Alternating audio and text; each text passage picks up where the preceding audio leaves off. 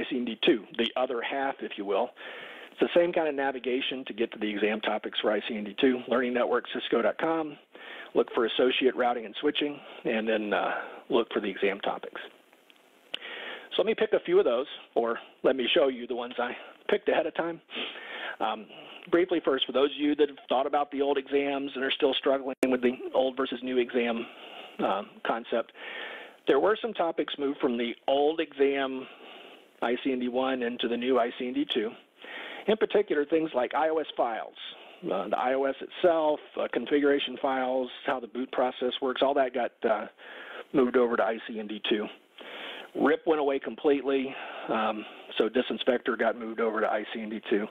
And pretty much as much WAN stuff as they could move got moved over to ICND2 as well. So the configuration on serial links, which is a very small topic, got moved over. And a few totally new things, a little bit more in IPv6, a little bit more about WANs, 3 network management topics that you see there at the bottom of that graphic. And to me, very interesting topic to have at CCNA level, first hop redundancy protocols. And we'll talk about that more in just a bit. That's traditionally been a CCNP level topic. But again, we're focused on new. So cherry picking a few topics from within the ICND2 exam topics. The first section of exam topics happens to mention this one that's highlighted. Configure and verify per VLAN spanning tree protocol. So quick definition. This figure shows the same LAN, but the spanning tree logic for VLAN 1 on the left and VLAN 2 on the right. Per VLAN, spanning tree protocol says I can configure different settings per VLAN so that I end up with a different spanning tree topology for different VLANs, as you see depicted in the red parts of the figure. What that lets you do is we have VLAN 1 traffic is going to use switch 3's left-hand link to go upward, and VLAN 2's traffic will use switch 3's right-hand link to go up in the figure. So it's a way to do poor man's load balancing, if you will, across a layer 2 switched environment. The configuration and verification of PV-STP, literally configure and verify, is actually pretty straightforward. Here's the tip. It's the concept behind it that you need to master. What is root? How do you pick root? What happens if the root priorities tie? What about port cost? How do you pick which ports are root ports and designated ports? That's the far more important issue. Typing the right command to set root or make a switch more likely to be root is not nearly as difficult. The reason I say that's important is when you get to the 4th of 5 sections of exam topics, there's a troubleshoot spanning tree protocol, and that's a fairly challenging exam topic to be ready for. So when you are studying spanning tree, don't just think about what are the commands. Take the time to mull on what are those rules. Next section down, IP routing. Well, there's already been a fair amount of IP routing, both IPv4 and IPv6, back in ICND1. So what you've really got in this IP routing technologies is a couple of things that are specific to platform. Boot process and a Cisco router, iOS files and a Cisco router, a little more on OSPF, and this new routing protocol, enhanced IGRP. It's another one. I'm not going to get into specifics on that one today. Just to say, you'll already have learned about OSPF. EIGRP can be very similar in how you configure it and very different in the show commands that you see with it. So if you're making notes about Wendell's tips, take extra time on show commands, particularly on the things having to do with successor and feasible successor routes. It's just a different way to think about how a routing protocol works, far different from what you would have already read about OSPF. Now, the one that I find particularly interesting, as I mentioned before, first hop redundancy protocols.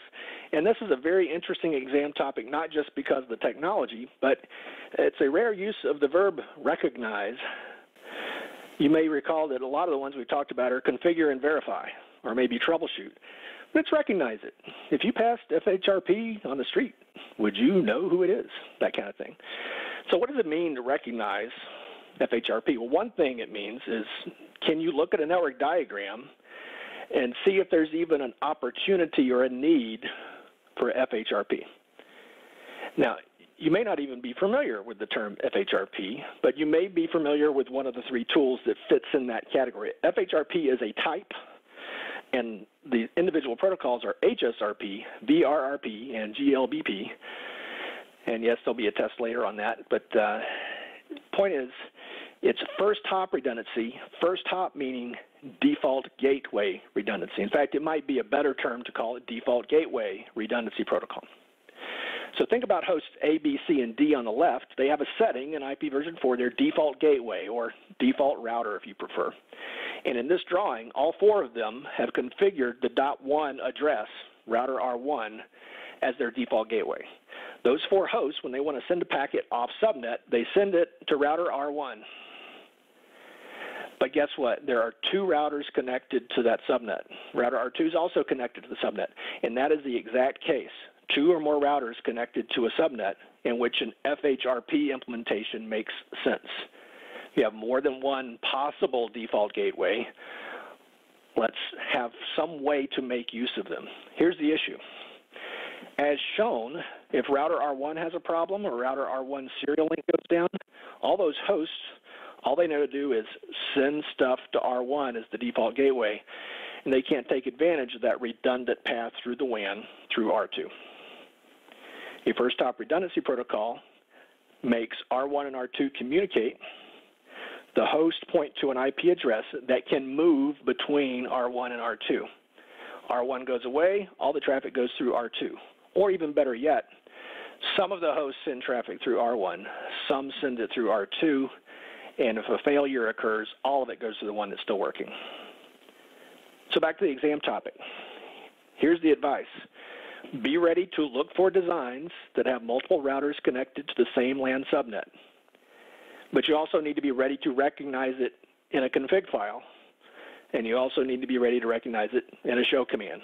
So if you happen to be using my books, for instance, it goes through a few examples of drawings, shows a few example config, shows some example show commands, but it's not to the level of you must know how to configure every last little parameter. It's more recognize when it's of use and when it's been configured. So very interesting topic. And again, it's been in CCNP for quite a long number of years. All right, next one, troubleshooting has a lot of troubleshoot topics. There's troubleshoot and resolve spanning tree operation issues, for instance. Most of what's there says troubleshoot, but two of those say NetFlow, and I've highlighted one of those. NetFlow is a term. It's a totally new topic to CCNA this time around. And so, again, an interesting addition. And I've heard a few comments online where people have been a little worried about that one, but oddly enough, of all the new stuff within the entire scope of CCNA routing and switching, this is the most likely exam topic for which if you didn't study for it, you'd be most likely to guess the right answer. And let me tell you why. Ignore the word NetFlow. The left-hand yellow box is a computer. The right-hand yellow box is a server.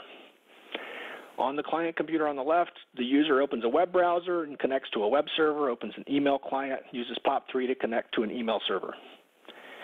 IP packets flow, of course. So at a layer 3 perspective, you've got an IP packet with a source and destination IP address. From a TCP perspective, both applications use TCP. The client happened to use port numbers 1024 and 1025. The server used well-known port numbers 80 and 110 for those two apps. All that stuff that's covered in ICND1. If you remember the idea of source and destination IP addresses, source and destination port numbers, then you can probably read show commands that list NetFlow data and interpret what it means. All the NetFlow data shows is one direction of a TCP connection or one direction of a UDP flow, and it shows the source and destination addresses and ports and packet and byte counters so that you can see the types of flows from end users that are flowing in or out of an interface. So while it's an important topic, I think it's one of those things for which once you see it, you say, oh, that's not bad at all. So don't let that one psych you out. And wrapping up here, of the 5 sections in ICND2, the last section is WAN. And I've highlighted the one on configure and verify frame relay. This time around, almost all the detail on WAN is in ICND2. Frame relay is still there. Frame relay is on the downhill slide as far as its common use as an end to itself in real networks, but it's still commonly used as an access link to, say, an MPLS network, access link into an ISP. So it's still within scope, and of all the things you have to figure out how to configure and verify, of all the things in those exam topics listed on the page right now, it's the one you'll have to invest the most time in to be ready for. So that's just a heads up to know, yep, it's still there. You're still going to need to know it. Maybe it's not quite as detailed a requirement as it used to be. I've probably got less page count on frame relay this time around as compared to last time. But it's still there, attainable. And for those of you that are completely new to frame relay, never thought about it, keep this in mind as a tip. It's a data link protocol, and it works a lot different than the other data link protocol you see out of Ethernet. So just be ready to think, set aside what you know about data links and think a little differently when you get to frame relay.